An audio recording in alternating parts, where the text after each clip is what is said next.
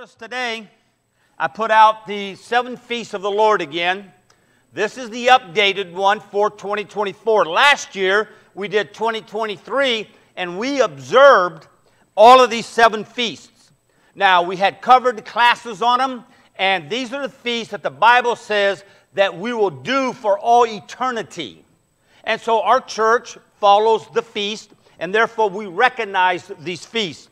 Now, today, we're going to be talking about stones. And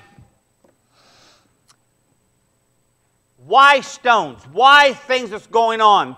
We know that the stones were around. They were not new. They were not prettily invented. These are stones that were on the earth when Jesus walked on the planet. And if you'd open up your Bibles to Luke 19, I'm going to go verse 28, but I'm kind of going to jump through there all the way down to 40. And this is when Jesus sent out his disciples to get a colt. This is talking about when Jesus was coming into Jerusalem, which most people we call Palm Sunday, which we will be celebrating next month because we will be celebrating it on the Passover, not on the solar equinox. Jesus died on the Passover. Keep that in mind.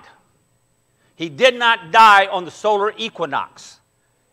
We'll be talking about that some other time later on. But here Jesus is talking. And he says, go get a colt. And he comes in. I want to focus down to 37. Then as he was drawing near, descent on the Mount of Olives, the whole multitude of the disciples began to rejoice and praise God with a loud voice for all the mighty works that they had seen, saying, Blessed is the King who comes in the name of the Lord. Baruch Hashem, Shem Adonai.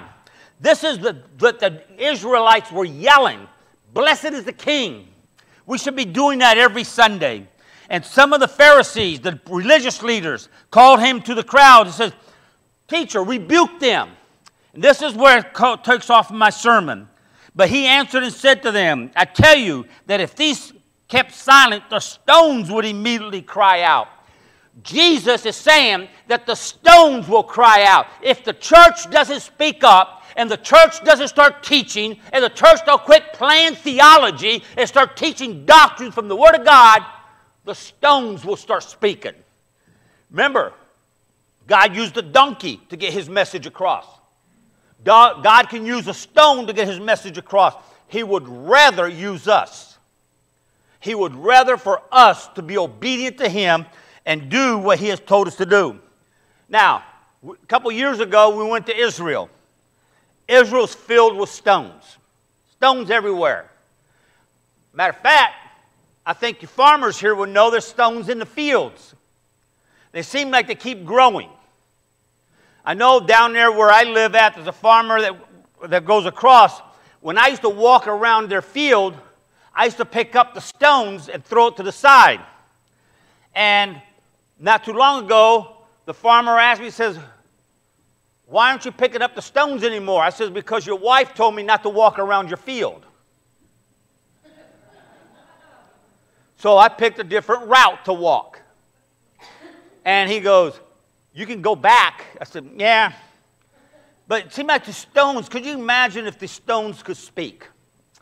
Could you imagine the history that they could reveal? The things that they have seen? These stones that come up in the fields of Indiana, these were around during the flood. They were around when we had the great melt, when the glaciers, from I was told, these glaciers were all the way down to southern Indiana. And it melted. You know, I always wondered about global warming. I wonder if it was those guys in the caves with a little fire that made the glaciers melt. Was it man? It was God. And God changes the climate as he wills. He's in control. Man is not. Man thinks they are, but they're not. And here the Pharisees are saying, shut them down. And Jesus said, no. Because we should be shouting, Hosanna, Hosanna. We should be shouting, here comes the Lord. Matter of fact, every Sunday morning we should be shouting, come the Lord. Come into this household. Lord, we want to shout. We want to praise you. But what do? We do the Pharisees. Be quiet. Sit down. Go over there. We should be rejoicing. Our last church we did in Africa, we walked in there and they were singing and they were rejoicing. They were having a blast. You know, I wish we could do that. They didn't have a guy up here on stage with all the instruments. They didn't have a guy leading the worship, and they were all just praising God. And they probably weren't in tune. They probably weren't following some theological or some music theory. But you could see in their faces they were glowing. They were happy. Those people would have been people that the Pharisee would have said, shut down, keep quiet. And I could see Jesus saying to them, if they don't praise me, the stones will. And we're there on this mountainside, and God was being revealed through his people. And so let's talk about these stones. Jesus had a lot of contacts with stones during his ministry. The creator that created these stones had a lot of things with them. Jesus walked on these stones. He sat on them. He prayed on them. He wept on them. And he bled on them. If these stones could talk, what stories would they tell us today? What understanding would we hear what these stones would say? And I'm not talking about the history of what man has done. Could you imagine what the stones would be talking about our lives? If these stones could talk about what we have done? But I'm not talking about our condemnation. I'm talking about the lifting up of Jesus and talking about what Jesus did, the creator of the universe, when he left glory and came to earth. If God gives me the liberty today, I'd like to take us to a few places where Jesus came in contact with the stones. If these stones would talk, what great stories would they tell us? There would not be mankind's filtration of the story. There would not be mankind's theory of what they think Jesus said. These stones would be able to speak exactly what Jesus was saying. So let's look at some of these stones today. If you turn to Matthew chapter 4, verses 3 and 4, it's on page 1894 of your Pew Bible. If stones on the Mount of Temptation, now we're talking, let's go back to the beginning. We started off close to the end of his ministry. Let's go to the beginning of his ministry. Jesus had just been baptized. He had just come up out of the water. The Holy Spirit had come down on him like a dove. And we hear God saying, this is my good and faithful servant. This is my son, my beloved son. This is the only place in Scripture that we have the Trinity show up at the same time. We have Jesus in the body. We have the Holy Spirit coming down, and we have God speaking. And what could those stones tell us today? What those stones, when Jesus left there, he went up to this mountain, and the devil come tempting him. Matter of fact, there's a lesson in itself. Once you start moving to God, beware of that devil that's going to come and try to break or steal or destroy what God has done for you. So he's standing there. He's talking to them. Look what it says. Matthew 4, verses 3 and 4. Now when the tempter had come to him, he said, if you are the Son of God, command that these stones become bread. But he answered and said, it is written, man shall not live by bread alone, but by every word that proceeds from the mouth of God. He is the bread of life.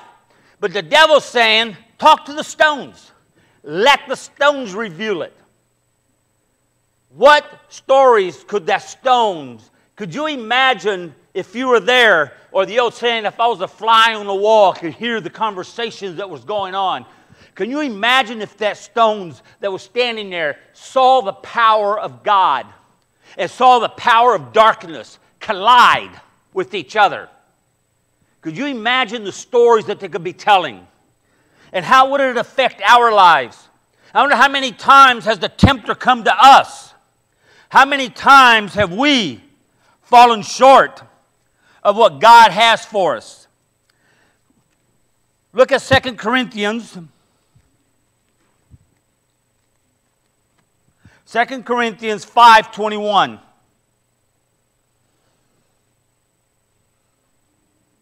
This is the Son of God, and it's on page 1775.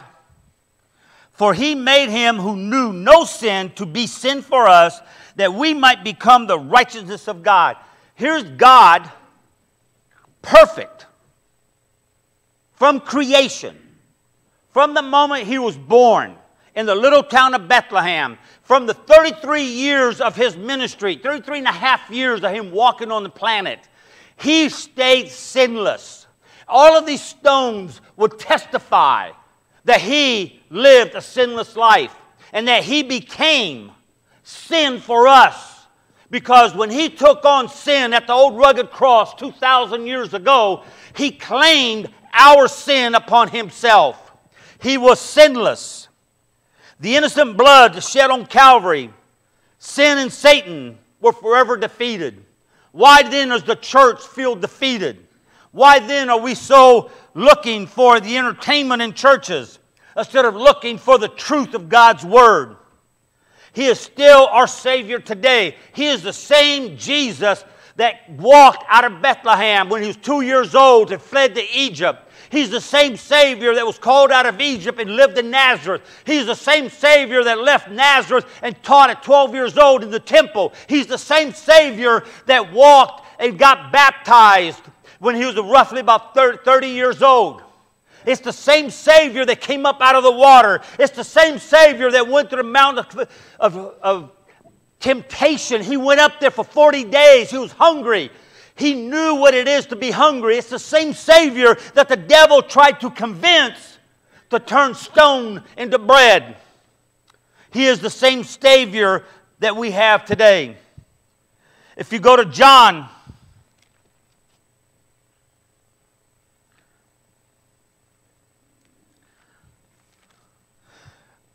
chapter 2, verse 6.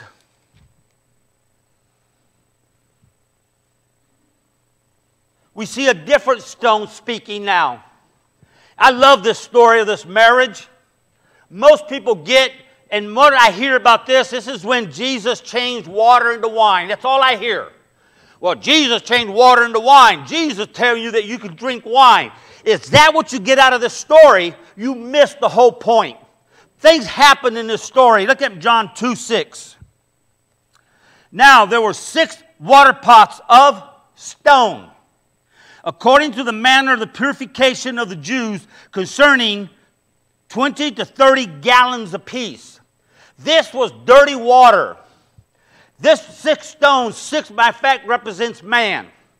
6 because man was created on the 6th day.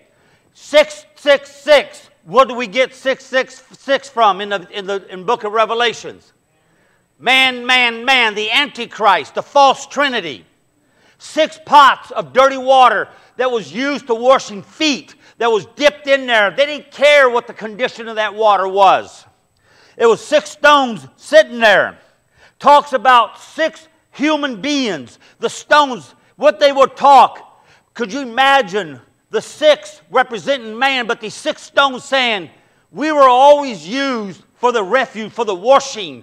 What dirty water was put into us. This meant nothing. Anytime somebody dipped on it, it was only for no good. It was to wash the floors or wash the feet. Isn't that what mankind has become? We're so filled with the world. We're so filled with filth and dirt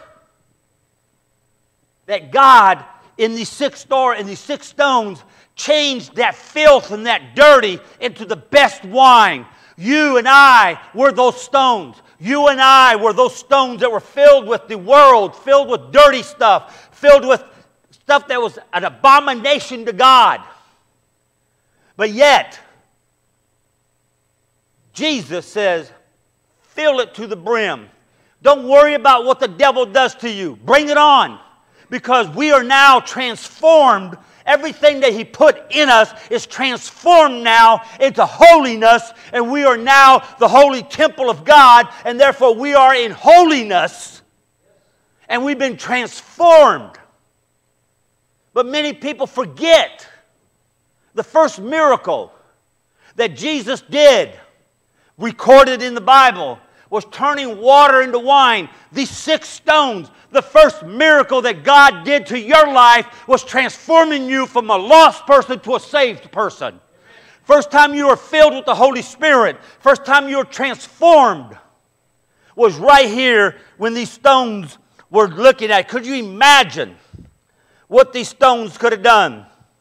These pots were made for dirty water. Nothing more than a bucket, a mop bucket. Have you ever seen a mop bucket? What do you use a mop bucket for? How does that water look? Could you imagine you at a marriage party and the pastor tells you, go get that mop bucket, that's dirty water, and bring it out, and then go and dip into it and go and serve it to the elders?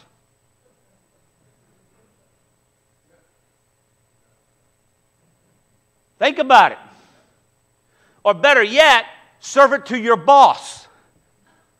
Your boss goes, hey, I just recommended you for a great promotion. Really? So here, let me serve you. Go to the mop bucket, dip in a cup of coffee, and go to your boss and says, thank you very much. Here, this is for you. You see, the faith, the lessons there, the servants did exactly that. There's so much stories here. These stones could be telling us the moment that Jesus quit being Mary's son and became Mary's Savior. It was at that moment when Mary came to him, the mother of Jesus, said, Jesus, look at this. They're out of wine. Why are you bothering me? It's not my time yet. In other words, it's not his calling. And then he changed his tone. He says, woman, at that moment, he quit being the son of Mary and became Mary's Savior. The transformation occurred right then at the same time that the first miracle and those 6 pots of dirty water was turned into perfect wine. It's the same miracle that Jesus has done in us the first time we accept Jesus Christ as our Lord and Savior. Power. Could you imagine if those stones would be talking? I wonder how old those stones were. Man, they were using us for dirty stuff. We've been here for years. All of a sudden, this man Messiah comes. We don't know when the water was transformed. All we know is that the servants obeyed Jesus and filled it to the brim. And it's important because we are filled to the brim. We're not halfway filled with the Holy Spirit. We're not just touched by the Holy Spirit. We are fulfilled to the brim, to the max of the Holy Spirit in us. But when did that transformation occur? I had the question asked many times. Was it when they filled it, or was it when they dipped the water, the cup into it, or was it when they served it that the water changed? When do we show our change? When is it important that this water that had changed, these water that was in this dirty water, it's when we are serving.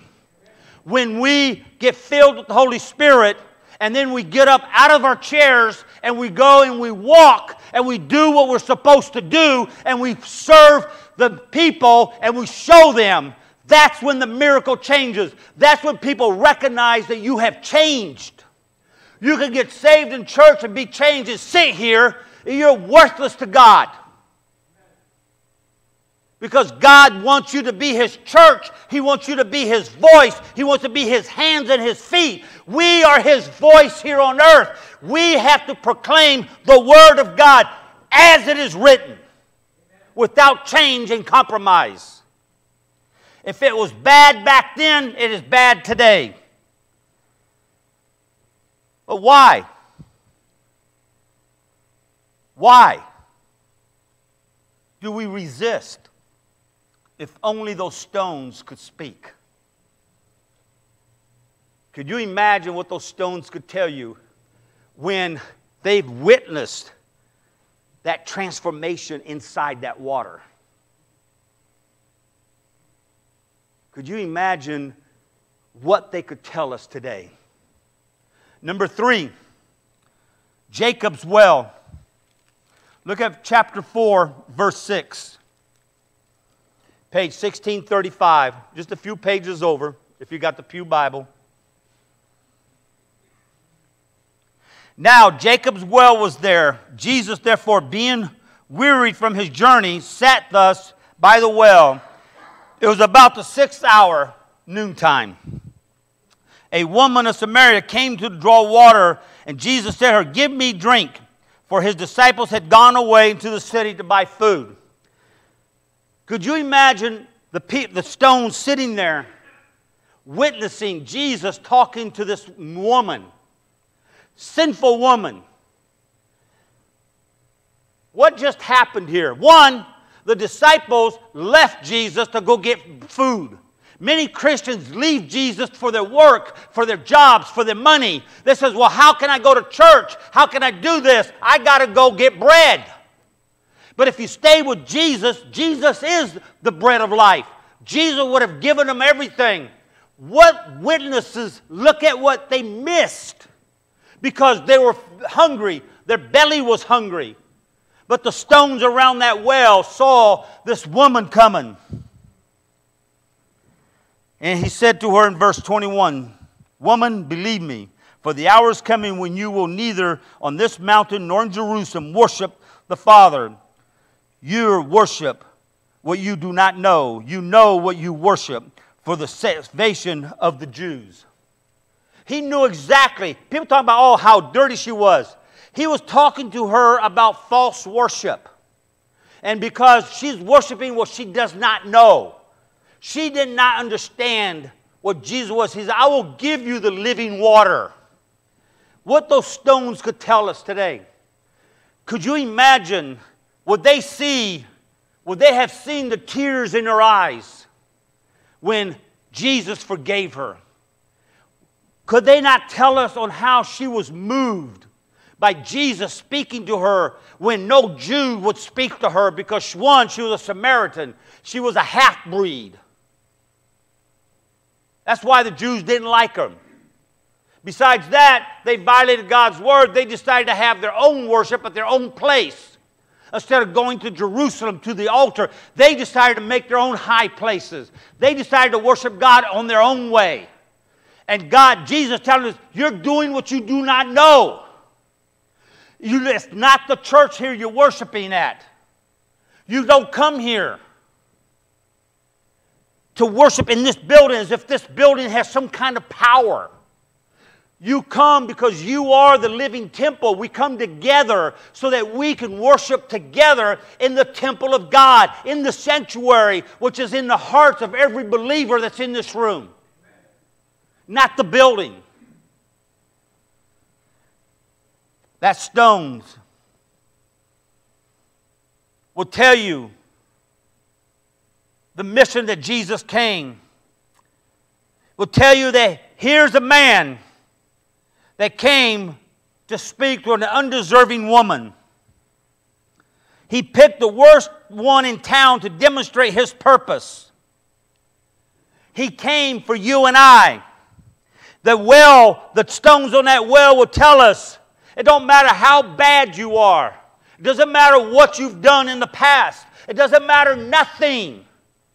The Savior that asked for a drink of water is still touching you today, saying, "Give me water." And Jesus saying, "You take my water, you will never thirst." But are we asking Jesus? Are we listening to Jesus? Or are we listening to theologies and Pharisees and Sadducees of today? The stones, I believe, will tell us He still loves the sinners today. He still wants His message to go to those that are fallen. We saw that in Africa. We saw that in many places. He's still seeking and saving all who come to Him. John 6:37. But see, that mission is ours also. Not only do we need to come to Jesus at the living water, but then we got to go and tell people. What did that woman do? She ran and told the men about Jesus. She went and became an evangelist and telling people about Jesus Christ. She went and told people. She didn't just sit there and go, man, this is so great. Lord, thank you for the nice building. Thank you for the air conditioning. Man. No, she went. How hard do you think it was for that woman to go now and talk to those people that looked down on her? That thought she was a nobody because she had how many wives and husbands and cheating and adultery. She was not only a half Jew, but she was also a woman of the world. And she has this encounter at this well. Many of us have had that encounter. We met Jesus at the living well, at the living water, and He has transformed us. But are we willing to go out and talk? I'd love to be able to stand there and look at that stone. Right, could you imagine being at the exact place where Jesus sat down? Wouldn't that be so cool to be able to sit there and just put your hands on that stone? Wouldn't it be cooler if that stone could just yell back at you? Blessed is he who comes in the name of the Lord. For the Savior sat right here. I can tell you, you have that story because the Savior sat right there in your heart. And God is there with you today. Go to John 8, a few pages over. John 8, verse 7. It's on page 1644. This is a story we preached on before. This I'm calling the stones in the temple court. Look what just happened here. This is about that woman. So when they continued asking him and raised himself up and said to him, he who is without sin among you, let him throw the stone at her first. We know the story. We know they were in the temple. This woman was caught in adultery. We know they dragged her out. They know that they tried to trick Jesus. And they all stood around because the law says if you commit adultery and you get caught in adultery, you get what? Stoned to death. So you have the stone of judgment and these Pharisees and these religious people that want to stone you. That's happening still today. When we find somebody in our midst, when we find somebody in our church that has been a brother and a sister and they fall into sin, what do? We want to pick up the stones and stone them because most of the time they commit the spiritual adultery. And so we pick up our spiritual rocks and we start making judgment calls upon them. But Jesus says, and I say to every one of us here, you without sin, throw the first one. Can you imagine if those stones could speak? Could you imagine if you're that stone talking and you're that Pharisee that's got all this anger and trying to trick Jesus? And the stone is looking up and saying, you are a fool. This is the creator of the universe. You're going to try to trick him? If I was that stone, I'd say, you don't even deserve to touch me. Could you imagine what those stones would have said? When Jesus, now here's the thing, remember that woman was not just accused of adultery, she was what? caught in adultery. Well, right there we pick up the hypocrisy.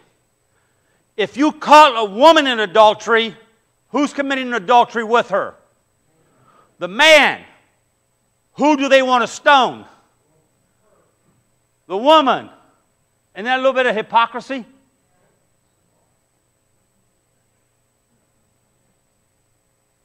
Does the law apply to the man? Yes. But the man, I can imagine, when they caught them, he looked up at him and says, hey, not my fault. It's that woman you gave me. Did we hear that before? In the garden? It's that woman that you did. And what did the Pharisees do? Okay, woman, let's go. And then they tell Jesus because they try to trick him. These stones would be sitting there. I can imagine them just laughing. If Jesus would have said, stone her, they'd have asked him, says, where's your forgiveness? Where's your mercy? If Jesus says, don't stone them, oh, you're in violation of the law, and God gave the law to Moses, and you're in violation, so how can you be the Messiah? What did Jesus say? He said, fine. Okay. Well, first he says, any of you that are without sin, cast the first stone. I was wondering if a stone that somebody picked up, I wonder if the man that got caught in the adultery was with those guys with the stone. Saying, I'll get rid of my guilt. But what did they do? One by one, bloop, bloop. Could you imagine those stones retelling that story? Each one of those Pharisees and Sadducees, each one of those men that had a stone, could you imagine the stories that each one would have had? They had just come from the Temple Mount. They had just come. And I believe the stones would be telling you, same as the stones with that woman at the well, Jesus comes and He brings forgiveness. He does not come with a stone of judgment, but He comes as a forgiving Savior. Jesus says, where are those that accuse you? Here's the difference. The woman says, my Lord, my God, basically. And Jesus says, I don't condemn you either. Because, see, she called on the name of Jesus. And she was instantly forgiven. But what happened to those men? They ran away from their Savior. I wonder if these are the same people that were sitting in the courtyard a few years later yelling, crucify Him, crucify Him. I wonder if these are the same people that were there to try to get Jesus now because of their stone of righteousness was destroyed. I wonder if we in our churches have that stone and we condemn our fellow brothers and sisters that fall into sin, that we're ready for to pick up that stone of accusation, that stone of condemnation, and start to beat on them, throwing at them. How could you be? You've been a brother for so many years. How could you do this? You know that God hates this. You know that you have sinned against Almighty God. You know that you're... All these are stones of accusation.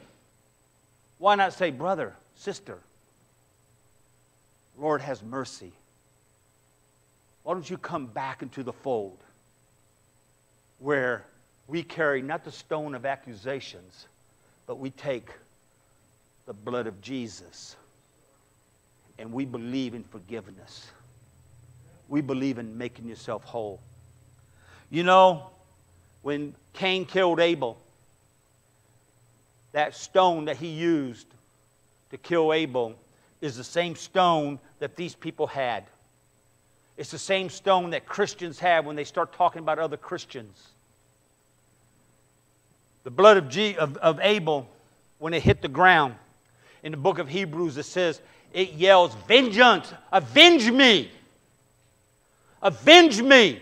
And many times we are at that place and we've been attacked by fellow Christians. We've been attacked by fellow believers and our blood has been spilled. We've been devastated. We've been knocked down. What do we yell? Lord, avenge me! But in the book of Hebrews, Jesus says, but the blood of Jesus, when it hit the ground, when they hit those stones, it says, Father, forgive them. We are covered by the blood of Jesus, not the blood of Cain. We have been redeemed by the blood of Jesus, not by the blood of accusation. We have been made whole. I can imagine what those stones would be telling us in the temple court. Could you imagine what conversations could be carried on? When a sinner comes to him, it's like that woman. He doesn't bring the accusation. If you notice, Jesus never accused her. Jesus listened. But when she called his name, what did Jesus say to her? I find no guilt in you either. I condemn you neither. I don't attack you either. What could we learn from those stones? Go to John 11. Page 1652, a few pages over. I'm going to change gears a little bit. And I want to talk about the stone at the tomb of Lazarus. We've talked about the stones everywhere, the accusations, the stones of forgiveness. We've noticed that the stones have been used to accuse Jesus. The devils, they've witnessed all of these things. I wonder what the stones in the tomb of Lazarus would have said. Look at John 11, verse 39. Jesus said, take away the stone, Martha. The sister of him who was dead said to him, Lord, by this time there's a stench, for he has been dead for 4 days. Jesus said to her, did I not say for you that if you would believe, you would see the glory of God? Then they took away the stone from the place where the dead man was lying. We'll stop right there. Lazarus had died and was buried. When we were in Africa, we spoke for a little bit at a funeral. And I don't know if Donnie or Ralph saw it or not. They were spraying the spray around the coffins. That's because they don't embalm. No embalming or nothing. The bodies were fresh there. They weren't fresh. They're starting to stink. So they put in perfume to keep the smell down. And they stayed there from 9 to 9:30 until 4 o'clock in the heat. For 2 dead persons. Lazarus was in this tomb. Jesus says, take the stone away. There's many stories here the stones could tell us. He could tell us about the moment that the power of God came and rejuvenated that body. When that body was made whole again. Could you imagine those stones witnessing that power of God transforming? And could you imagine the stones that could be saying, these people, Jesus there, he told them, hey, that thing stinks. But what were they doing? It didn't make sense to open up that tomb because they knew that Lazarus was dead. They knew it's been 4 days and the body already started to decompose. They knew all of these things. So it took an extra amount of faith to sit there and says, I don't care what I know. I'm going to do what Jesus tells me. And they removed the stone and they saw a great miracle because they were obedient. Could you imagine what those stones could be saying? Look at the faith of these people. How could they have that much faith in Jesus? And then could you imagine what the stones would say? The power it would talk about. Raising a dead person physically. But he does that to us every day spiritually. Sometimes we've been dead for years spiritually. We have gotten so deep in our hearts and we've been so dead and buried that it takes somebody with the faith to take that rock away, to bring you out so that you will become living people again, a living church again, and not a dead church. Many people today are not looking for the power of the God that raised Lazarus, but they're looking for the power of the entertainment. That's what they look for when they come to the church. They did not go to the tomb of Lazarus for the party. Jesus went with a purpose. And He called Lazarus, come forward. And the rock, everything was moved out. Could you imagine what they were saying? Could you imagine what these stones witnessed?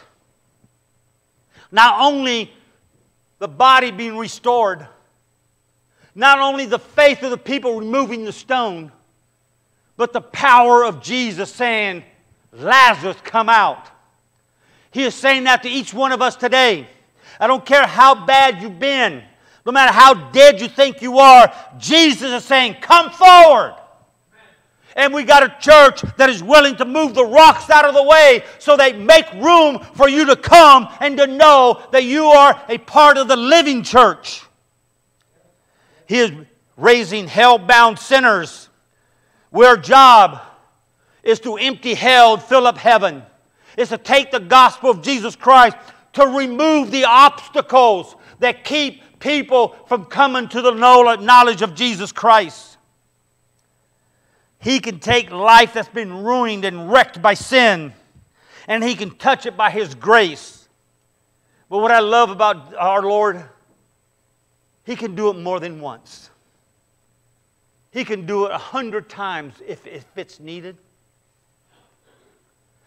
Jesus touched you at one time. Maybe you walked down an aisle. You felt the burdens off your shoulders. You felt Christ coming. And then you went back into the world, and after a few years, you've lost that touch. Maybe you were alive like Lazarus and died. And Christ is calling you back. He says, come. Church, let's remove the rocks. Let's remove the stones. Let's clear the path so that people can hear the gospel of Jesus Christ. Seek ye first the kingdom of God. Can you imagine what would happen? We would see dead people, sinful, spiritual dead people coming up. People that were so down and out become a powerful voice for God. These stones will be able to tell you what it feels like to have the Master's hand touch them. If you go to Luke 19, verse 37, and it's on page 1617 of your Pew Bible. Luke 19, 37 through 40.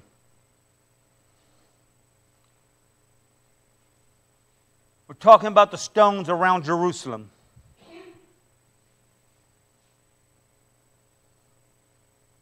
This is where we started. This is where we began the sermon. With the stones in the streets of Jerusalem, witnessing Jesus Christ coming on a donkey. These are stones that watched Jesus coming on a Sunday, and then within 4 days, the same stones will be telling, these same people now are yelling what? Crucify Him, crucify Him. These stones probably could not understand. How could we witness so many things, see the power of God in so many places, and then turn so quickly on Him? He was being held as a king. And within the week, He was being hung on a cross. Many Christians come. They come forward, and they're looking for the goosebump chasers, what I call them. They're looking for this goosebump feelings. You are not saved by feelings. Feelings will get you down and take you to a road of destruction. The devil will touch your feelings and make your feelings feel good or bad. God does not touch your feelings. God touches your heart. He transforms your heart. He transforms you. He transforms your mind by the renewing of His Word. It's not a feeling. It's a decision. It's something that God has called you to do. Something that God needs us to do. We may glorify Him at a church service. As many people have said, I heard a pastor say this one day, the devil don't mind your Sunday morning service. The devil doesn't mind your praise. The devil doesn't mind your singing. The devil don't even mind your hearing on Sunday morning. When as soon as you walk out the door, you serve him for the next 6 days. Monday through Friday or Monday through Saturday or Sunday afternoon, how many times do you leave a service, even at lunchtime, you start talking and gossiping about the church, about the pastor. You start gossiping about things that's going on. You leave the church filled with the Spirit. By the time you leave the door, you have blocked him up, and now you're back to throwing stones again. The devil don't mind that. Because you see, the devil's not jealous. But the devil knows either you're all in or you're not in at all. You cannot be a Sunday morning Christian and think that you're going to walk through paradise. The devil may tell you, you did okay. You checked the block. You went to church. Maybe you even paid your tithes. Planned rebellion with planned repentance, there is no remission. It's very important to get that concept in your mind. We are not a church that you can pay for your salvation. We're not a church that you could pay to pay for your sins. There's only one person that paid for your sins, and He hung on the cross.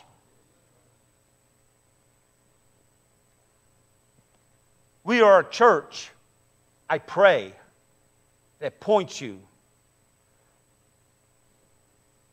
not to the cross only, but to an empty tomb. You see, Jesus had to die on that cross to pay for our sins, but He had to go to that empty tomb. He had to be made alive because there is death. At the tomb, there's life. We need to understand the glory of God. What will these stones be telling us? What will these stones be saying about our walk? Do we walk into the church? And I have done this, so I'm not preaching at the choir, preaching to myself. You come to church, you have an argument with your wife. You might even be yelling in the car. And as soon as you walk out of the house, then you walk into the church. Hi, man, it's so great to see you. Oh, man, I'm so happy. You hypocrite.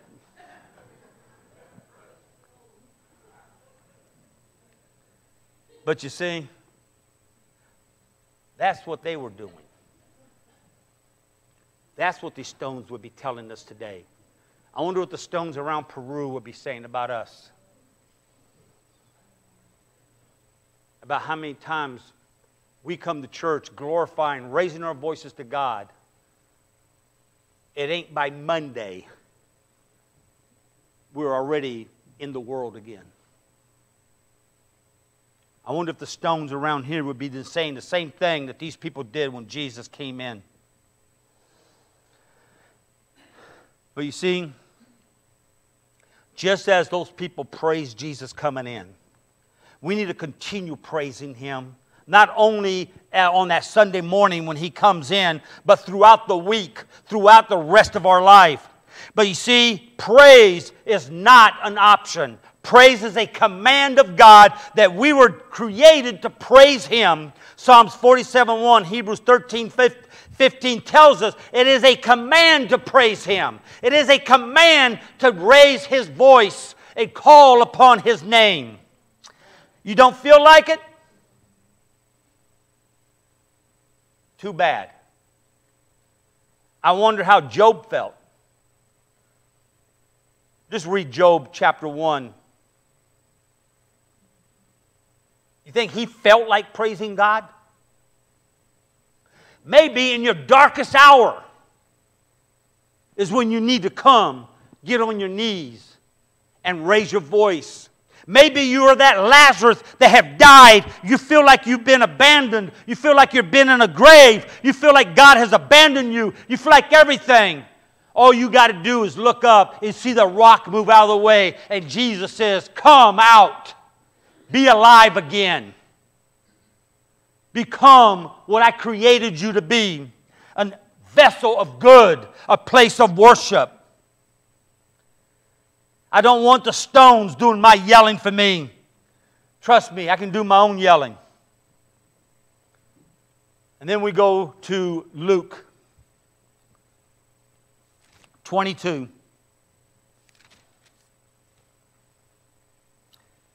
Verse 41. It's on page 1623. And he, Jesus, was withdrawn from them about a stone throw away, and he knelt down and prayed, saying, Father, if it is your will, take this cup away from me. Nevertheless, not my will, but yours be done. Then an angel appeared to him from heaven, strengthening him. Drop down a little bit to 44. Then his sweat became like great bloods falling down on the ground.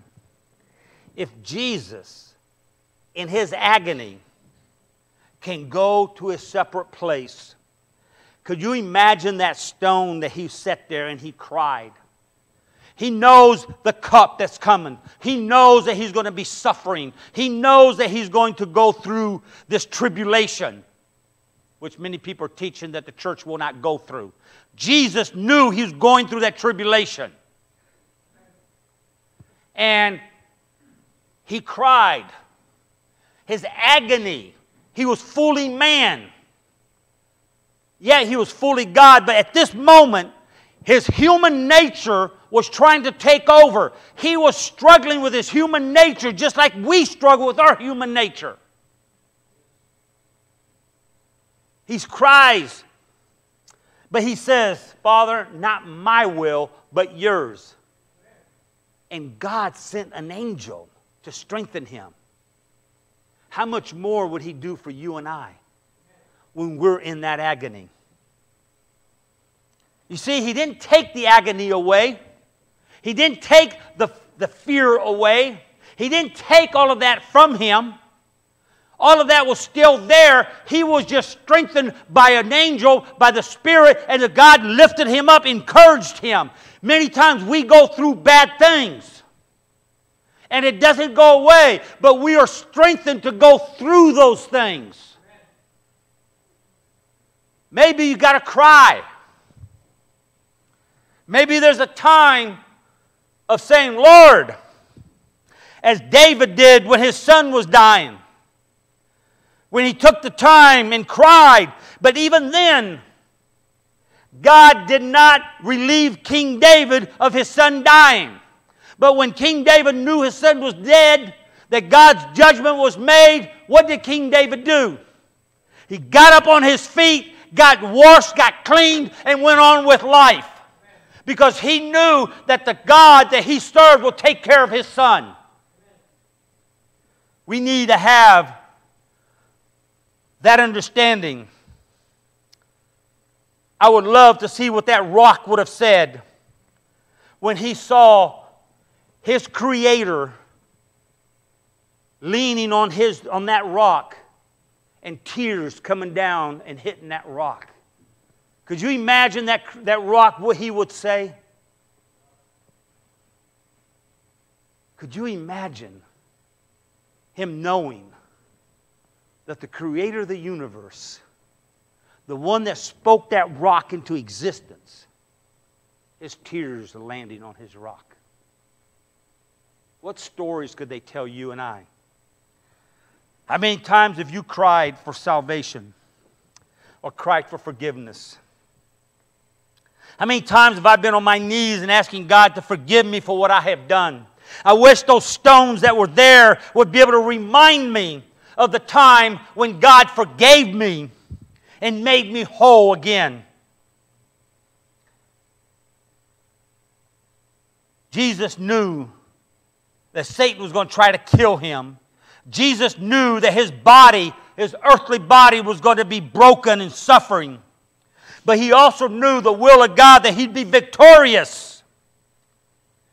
Calvary was his goal. And when he reached the cross, he finished with bruises. He finished with beaten, blood everywhere. But his job was over. He died knowing that he came for that purpose. What cross are we carrying today?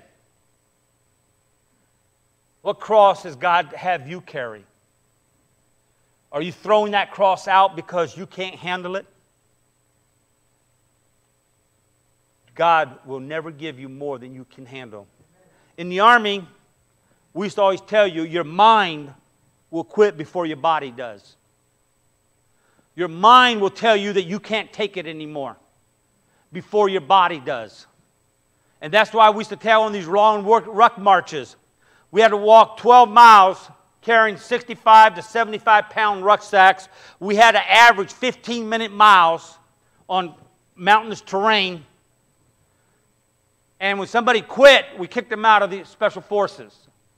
We used to tell the people, you can only get recycled if you get the Kathump Award. Anybody know what a Kathump Award is? When you're walking, you just go Kathump, and you fall out. When your body quits, not your mind. You see, at the garden, devil was trying to get to Jesus' mind. God said no. And Jesus said no. God's will be done. His body was beaten to a point where he could no longer carry the cross. Did somebody come and help him carry the cross? If your cross is too burdensome, God will send someone to help you. What these stones have said, and then we go to our last one. Go to Matthew 28, verses 1 and 6.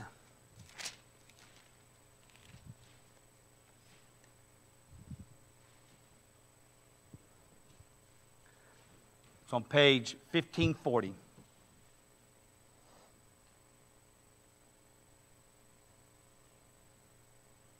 Next slide. The garden tomb. We talked about the rocks throughout his ministry. Now, these rocks that were cut, a tomb that was cut for a rich man. What these stones would be saying. Look at Mark 28, verses 1 and 6. And now, after the Sabbath, as the first day of the week. What day is that? What's the first day of the week? First day of the week. Sunday. Jesus did not change the Sabbath. Okay? Began to dawn. Mary Magdalene and the other Mary came to see the tomb, and behold, there was a great earthquake, for an angel of the Lord descended from heaven and came and rolled back the stone from the door and sat on it. His countenance was like a lightning, and his clothes as white as snow. That stone would have witnessed the moment of the resurrection of Jesus. that stone would have witnessed this angel moving that stone, that rock away. Remember the Lazarus? Who moved the rock? The people did. And in Jesus, an angel did. Your rock that's keeping you dead can be removed by a Bible study. It can be removed by the Holy Spirit. That stone would have seen the moment Jesus rose from the grave. The moment that he came out. Look at verse 6. He is not here, the angel is talking, for he is risen. As he said, come, see the place where the Lord lay, and be quickly, and tell his disciples that he is risen from the dead, and indeed he is going before you into Galilee, where you will see him. Behold, I have told you. So they went quickly from the tomb. Mary Magdalene and the other Mary did not come because they believed Jesus had been risen. They came to what? To put the spices and prepare the body. I don't care why you come to the empty tomb. All I care that you show up and you look inside. You'll notice that we don't worship a dead Jesus. We don't worship a Jesus still hanging on a cross. We worship a Jesus that was risen. And in John it says when you looked in there, his face, his coverings and everything was folded up very neatly. There's a Jewish tradition, and it is a tradition. What that means what? This is not Bible, okay? But there's a tradition that says when you eat and you get your napkins and you curl up your hands and you throw it, you just put the napkin on the table, the waiter will not move the food because you're not done eating. But when you get done eating and you fold it up, he knows that he's coming back. I'm sorry, I got it backwards. The wrinkled up one is you're not coming back. That you're not coming back, you're finished. But if you fold the napkin, they will leave it alone because you're not finished. And in John, it says his clothes was folded, which would tell me he's not finished. He's coming back.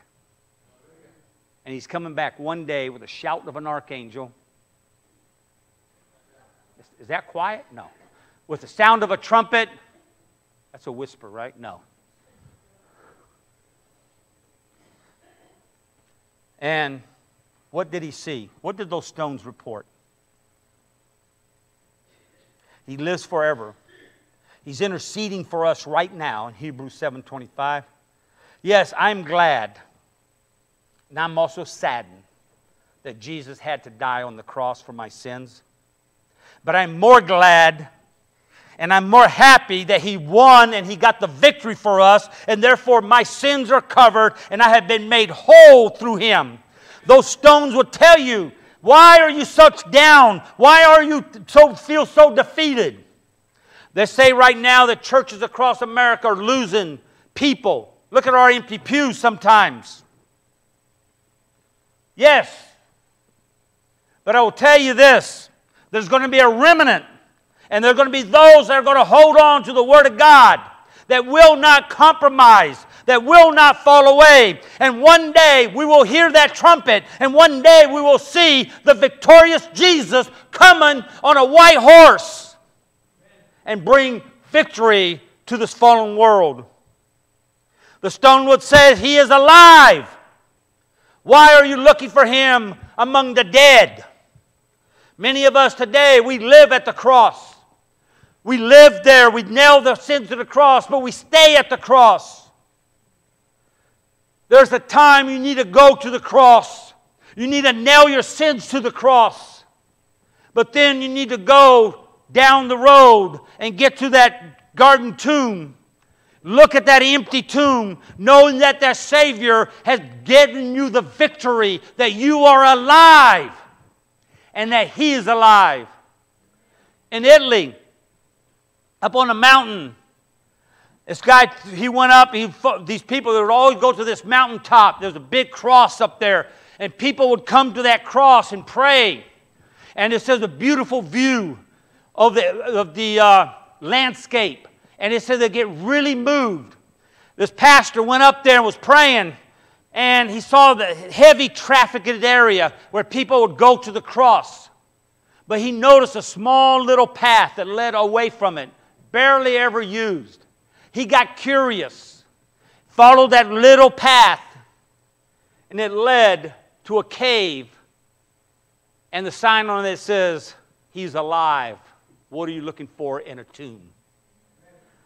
And the whole moral of the story was people were coming to the cross, but they were staying at the cross.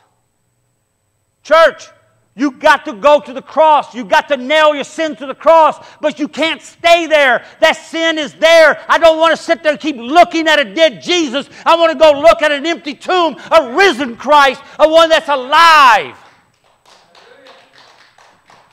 We need to understand our lives are tied with His.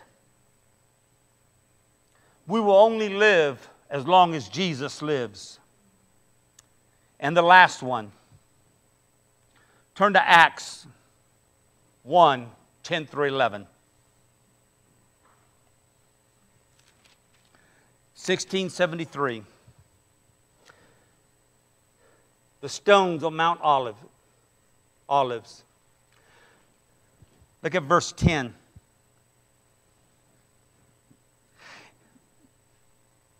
And while they looked steadfastly forward to heaven, as He went up, who's He? Jesus. Behold, two men stood by them in white apparel, who also said, "Men of Galilee, why do you stand gazing up into the heavens?" There's an important message here. These stones will be telling you about a bunch of theology that's out there. You want to answer the theology on how Jesus returns? Continue reading. This is what the angels told the men of Galilee. This is not theology, this is doctrine. Theology is how to explain doctrine. This same Jesus, who we've been talking about all morning, right? Who was taken up from you into heaven, will come in like manner as you saw Him go into heaven.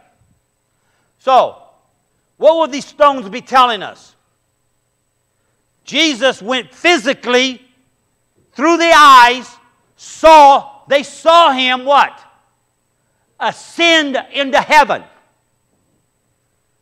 They were standing there watching the heavens. The angels come to Him and say, "What are you doing?" We're waiting for that guy that just went up. What did He say to him?